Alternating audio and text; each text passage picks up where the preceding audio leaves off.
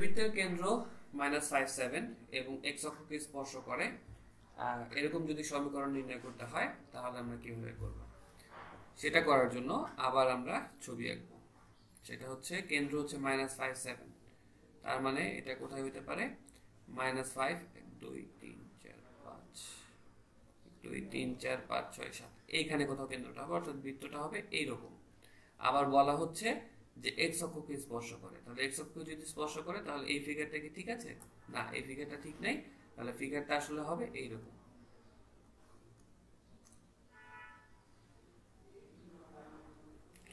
x অক্ষকে স্পর্শ করছে এবং কেন্দ্রটা হচ্ছে -5 7, ধরলাম এটা হচ্ছে সি বিন্দু। তাহলে এখানে যে ইম্পর্টেন্ট কনসেপ্টটা ঠিক আগের ম্যাথটার মতোই, যে কোনো বৃত্ত যদি x অক্ষকে স্পর্শ করে তাহলে তার এই যে ব্যাসার্ধটা, এই ব্যাসার্ধটা এটা কত হবে বলতে পারো? খেয়াল করো যে এইখানে এই যে কেন্দ্র পর্যন্ত আমরা যে ডিসটেন্সটা, এটা যদি আমরা এখান থেকে একটু ড্র করি তাহলে এইটা হচ্ছে আয়তক্ষেত্রের মতো, তাহলে 1 2 3 4 5 1 2 3 4 5 6 7 ঠিক এইখানে। তাহলে এই ডিসটেন্সটুকু আসলে কত? আমরা যদি আরেকটু পরিষ্কার করে ছবিটা দেখি, যে আরেকটু বড় করে,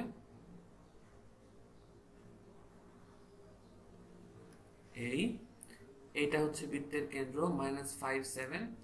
তাহলে এই কেন্দ্রটা আমরা কিভাবে এই পজিশনে আসি কিভাবে? -1 -2 -3 -4 -5, 1 2 3 4 5 6 7 এইখানে।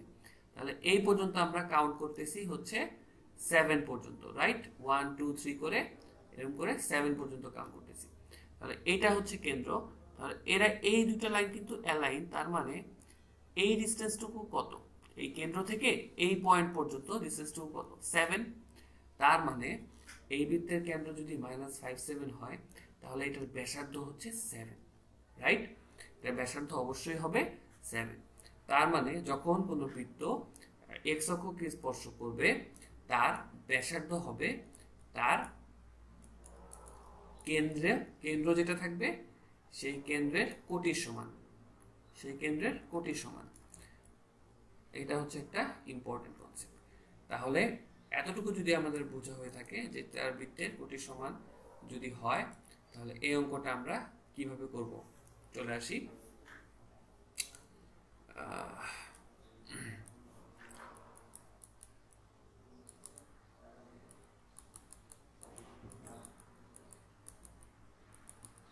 খেয়াল করো, এখন কিন্তু আমাদের জন্য অঙ্কটা করা খুবই সহজ। কেন সহজ? কারণ হচ্ছে আমাদের কেন্দ্র দেওয়া আছে এবং আমরা ব্যাসার্ধ পেয়ে গেলাম হচ্ছে 7। আর বৃত্তের ব্যাসার্ধ আর কেন্দ্র যদি আমাদেরকে দেওয়া থাকে তাহলে আমরা তো ওইটা নির্ণয় করার ফর্মুলা জানি।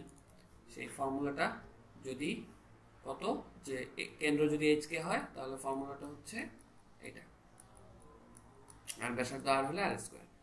তাহলে এখন এইচ এর ভ্যালু কত? -5। তাহলে বলতে পারি x -5 whole square plus y -7 whole square. ব্যাসার্ধ পেলাম কত? 7। এখন এটা সলভ করে ফেলি, এটা আসবে x + 5 whole square plus y -7 whole square equal to 49। এটা যদি আমরা ভাঙাই তাহলে পাবো x square plus 2 × x × 5 plus y square -2 × y × 7 plus 7 square equal to 49। আচ্ছা, তাহলে আমরা আর এখানেই লিখে ফেলি। আমরা এখানে যদি আমরা লিখি তাহলে আমরা কি পাবো? বাকি অংশটুকু আমরা এই পাশে সলভ করে দিচ্ছি। সেটা পাবো হচ্ছে x square plus 10x, sorry এখানে একটা 5 স্কোয়ার মিসিং হয়ে গেছিল, 5 স্কোয়ার প্লাস, তাহলে এখানে পাবো হচ্ছে 25 plus y square minus 14y plus 49 equal to 49। তাহলে এটা যদি সলভ করি তাহলে x square plus y square plus 10x minus 14y, আর এগুলো যদি আমরা 25 প্লাস 49 মাইনাস 49, তাহলে এখানে আলটিমেটলি থাকবে হচ্ছে, আমরা হিসাব করলে এখানে পাই যাব 25 ইকুয়াল টু 0। তাহলে এইখান থেকে কিন্তু আমরা বৃত্তের সমীকরণটা পেয়ে গেলাম। তাহলে এইটা যে আমার যে সমীকরণটা বের হলো, এটাই হচ্ছে আমার বৃত্তের সমীকরণ, অর্থাৎ এটাই হচ্ছে আমার অ্যান্সার।